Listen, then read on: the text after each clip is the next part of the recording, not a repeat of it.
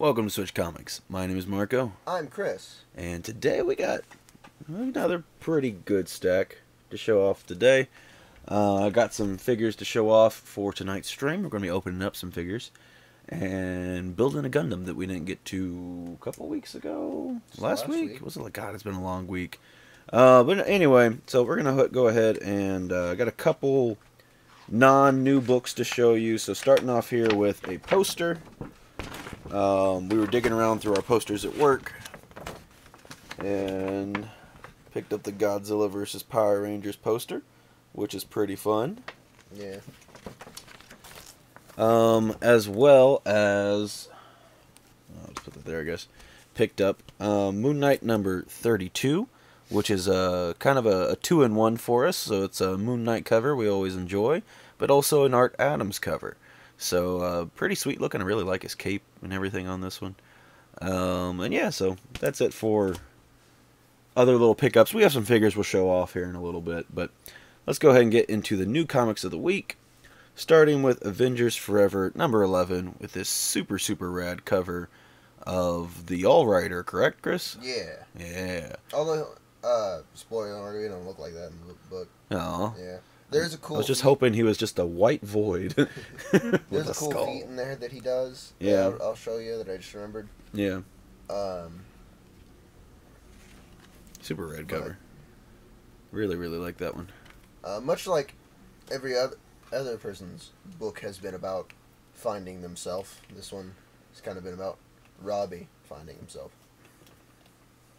All right. Pretty good? Yeah, I liked it a lot. All right. Well, moving on to Doctor Strange, Fall Sunrise number 1. And I like this. I don't know what cover or who did this one, but this is the B cover. Pretty cool. Like this one a lot. And then we also picked up the Momoko variant, which I really like. I think it's a super sweet cover. And this was definitely very interesting. So the interior artwork, which we didn't pick up the A cover just because I heard it had so many books. The interior artwork is done by Tradd Moore. And Tradd Moore is a bit of a divisive artist. Some people really like his stuff and some people don't. That panel right I was trying to figure out. Where, like... Yeah, that is a really cool one. I'll just show this one. So yeah, there's an example of his artwork. And for me, I'll always hold kind of a special place in my heart for Tradd Moore. You know, he was the artist that first drew Robbie Reyes.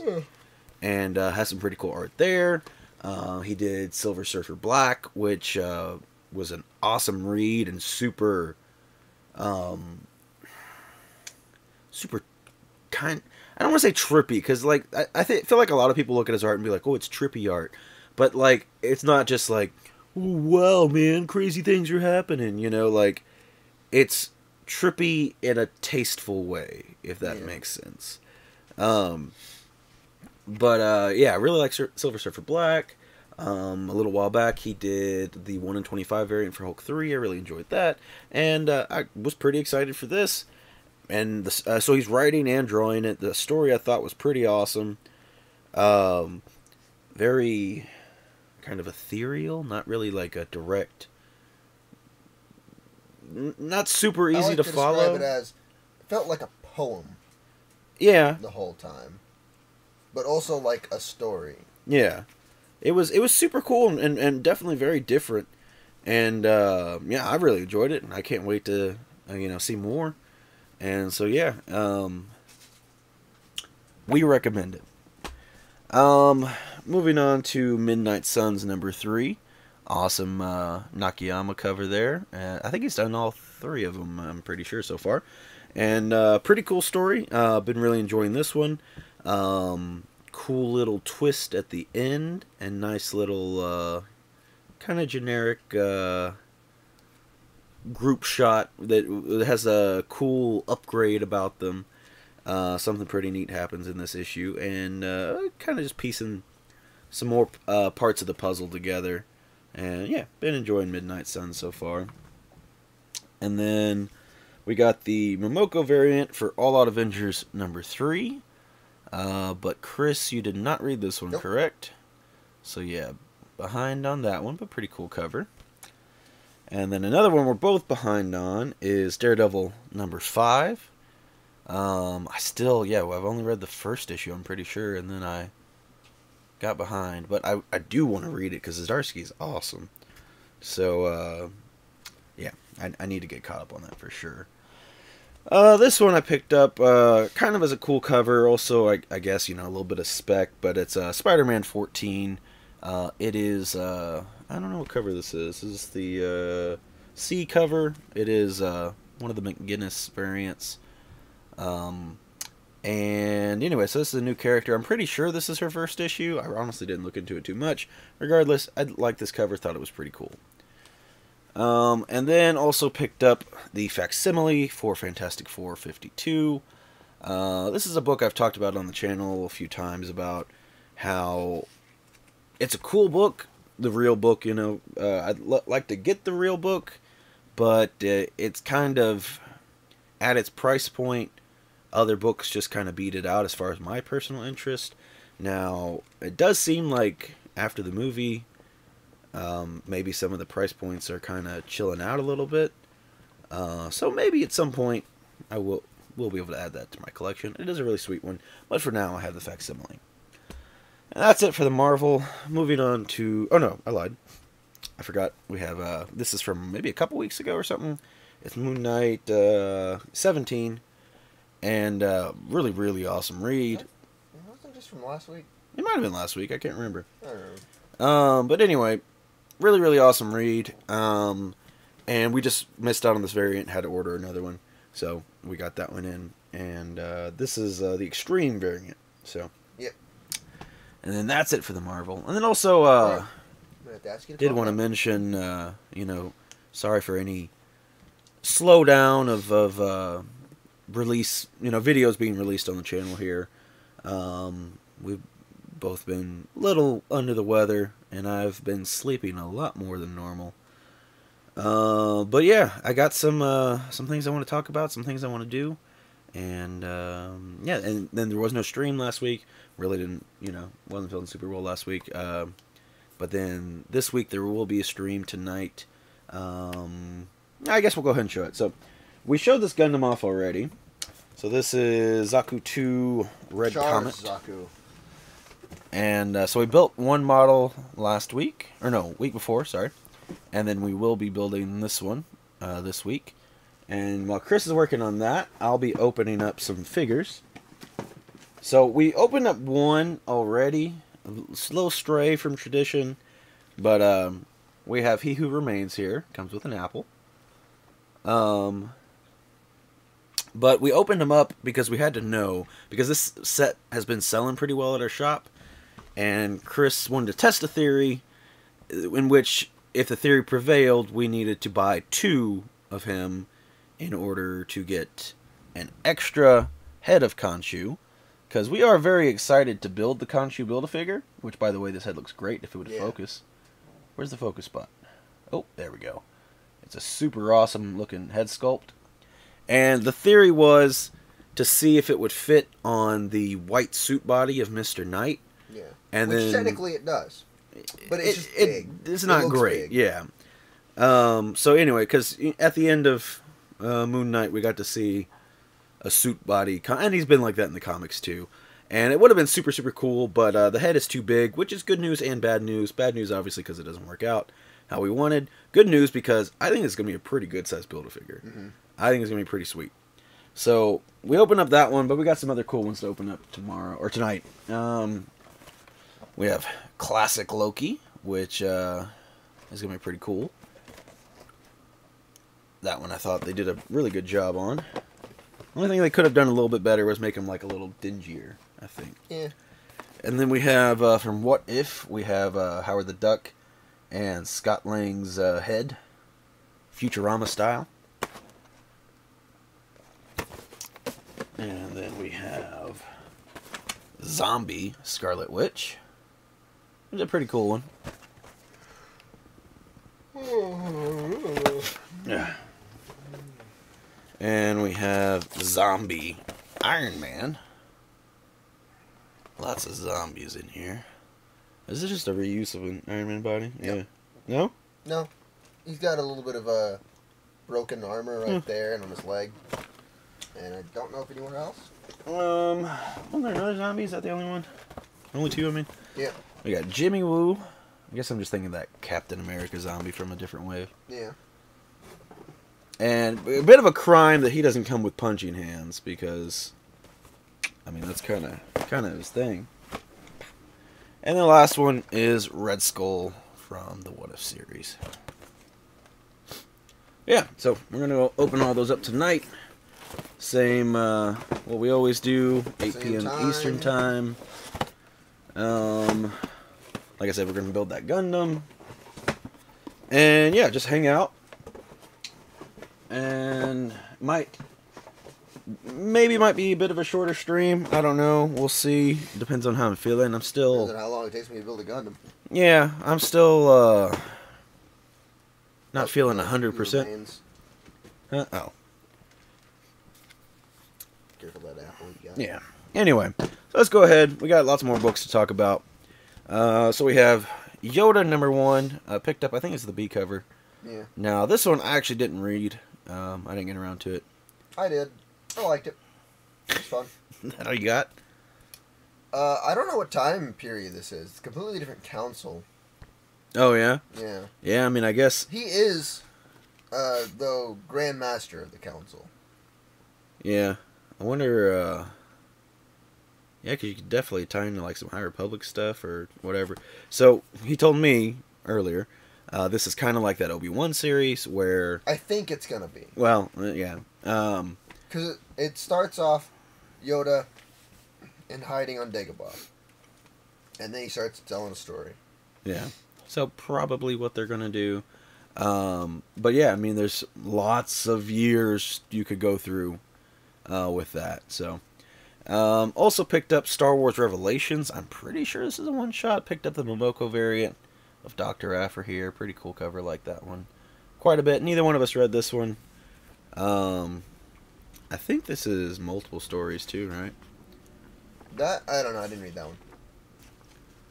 Oh, that's a pretty sick Vader art. Anyway, cool cover nonetheless. There's also a really cool Vader cover that I was kind of tempted on. It was a Hitch cover, which is kind of wild, but yeah, it was pretty sweet. I think it was cool on accident.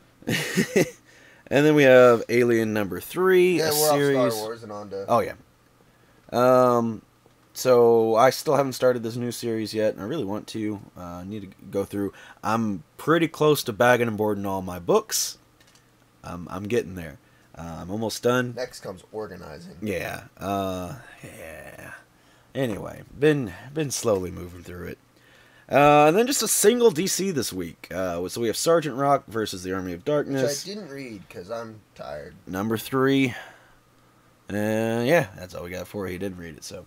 And this non-book I'm reading. Then we have a big stack of indie books this week. It's weird. Sometimes I don't have like any, and then this week they all come out. I think I only read one indie book. So we have Vanish #3, which was super, super awesome. I really, really like this one. It really feels like we're following... It's kind of a cool trajectory. I don't want to really spoil anything. There's not too much I can spoil yet. We're only 3 issues in, but it feels like this like prophetic hero was set up, and then we're really watching him like descent into being a villain. Maybe we also don't know like the full sides of everybody. Like there's seems to be some villains that are maybe trying to be good, but are they trying to be good? And I don't know.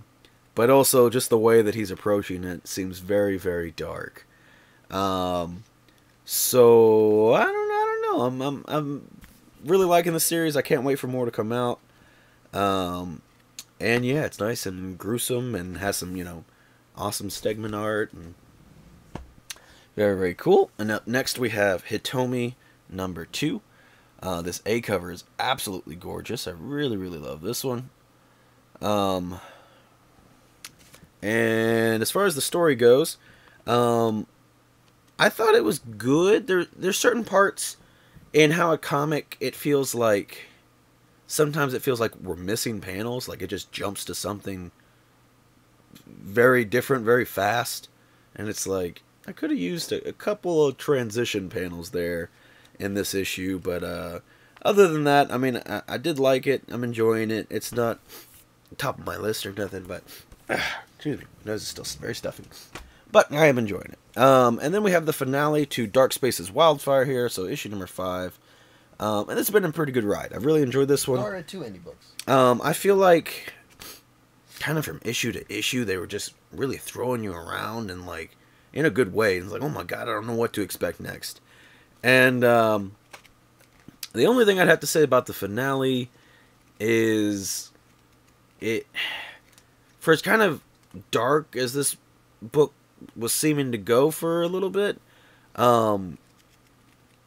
it kind of seemed to go on a bit of a too happy way out, I guess is a good way to say it. There's one thing that I wished, and I can't say it without spoiling it. There's one thing I wish that happened. She put out Waffle's face. Yeah, she does that all the time. Calm down, girl. Relax. But anyway, there's kind of one thing I wish had happened, and they kind of brushed it off. And it was like, yeah, everything's good. I'm trying to get her out of your face. Calm down. Calm down. Lay down right there. It's fine. But I mean, regardless, still really like the series. There's really just kind of like one thing right at the end. I'm like, oh, come on, you couldn't have done that. And then we have Stuff of Nightmares number 3. It was fun as always. Which continues to be just a bizarre, kind of campy,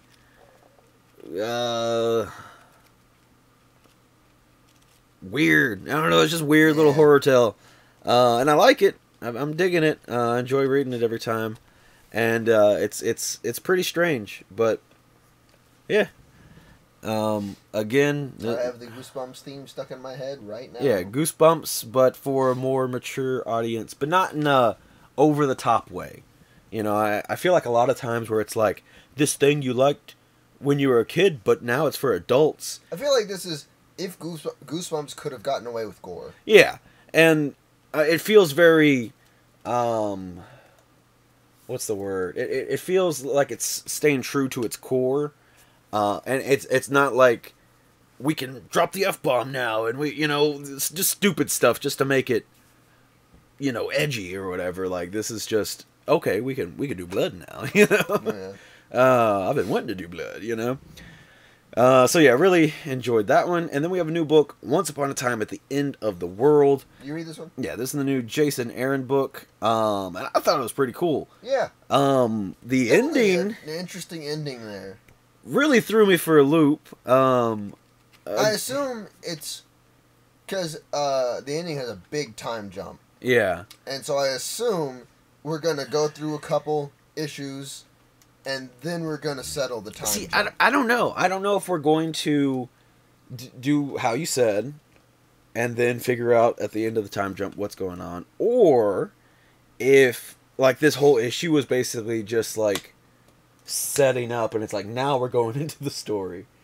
I don't know, it definitely was pretty interesting though regardless. I feel like really only 2 characters introduced, and I feel like they're both pretty well written and figured out, and yeah, I dug it. I thought the art was pretty neat, and like I said, the ending is a pretty crazy little tag on at the end there, and so definitely interested to see what's going on with that. Again, I don't really have a clear idea of what's going to happen in the future for that one, but I'm excited to find out. And then we have Eve, Children of the Moon, issue number 2. So it's a follow-up series to Eve that came out last year or early this year. I can't remember. I think it was last year. But yeah, digging the series quite a bit. So basically, to summarize it pretty shortly, in the last series, Eve, they saved the world, and then, but still, like, the world, it's post-apocalyptic type thing, you know how it goes. And so they're going around to these different little colonies or groups of survivors, and being like, hey, the world's better, let's start repairing things. But this group that they haven't been able to get into contact with is proving hostile, but they have pretty interesting reasons to be hostile. It's not just like they're savage or anything like that. There's a personal reason, and it's pretty cool. I'm digging it. Really enjoying this. Maybe even a bit more than the last series, actually. And then some books I didn't read. We have Alpha Betas number 2. Again, I was getting tired. Didn't get around to it. And then this one was just a total cover buy. Absolutely gorgeous. Ranger Slayer here. Super, super awesome cover. Like that one a lot. And that is the end of our books for this week. So, as usual, anything that you're reading, whether it's something we have in our stack or something else, if you want to talk about it in the comments down below, I'd love to. I don't know. I'm trying to think what else we got upcoming. I don't want to promise anything because, like I said, it's very unusual for me to be sleeping much at all. Usually I get like 5 hours of sleep a day, and that is like, and then just constant working, but I've been sleeping so much. And I do plan on doing more things here. I have some things I want to talk about, and I've been wanting to do more shorts and all kinds of stuff. So I've had some people, be like, hey, like, what's going on? Been lack of videos. And it's like, yeah, I know. I'm just tired. It's hard to keep up with when you're not feeling 100%. But other than that, yeah, I guess, just join us during the stream. We got a couple channel members now, so Hell yeah. Those who have become channel members will get to. Cool. They'll also get to use the emotes that we have set up, so those will be fun. Cool. Should have been last week. Would have been the first stream with emotes, but it'll be this week. You'll be able to emote. And yeah, which people have been leaving emotes on comments already, which have been fun. And you should be a part of that Cool Kids Club. I'm trying to think if there's anything on the news. I don't know. That's all I got for you. Like I said, my brain's still kind of a little fried. But, that's all we got for you. Just rambling. Thanks so much for watching. And we'll see you next time. Bye, emotes.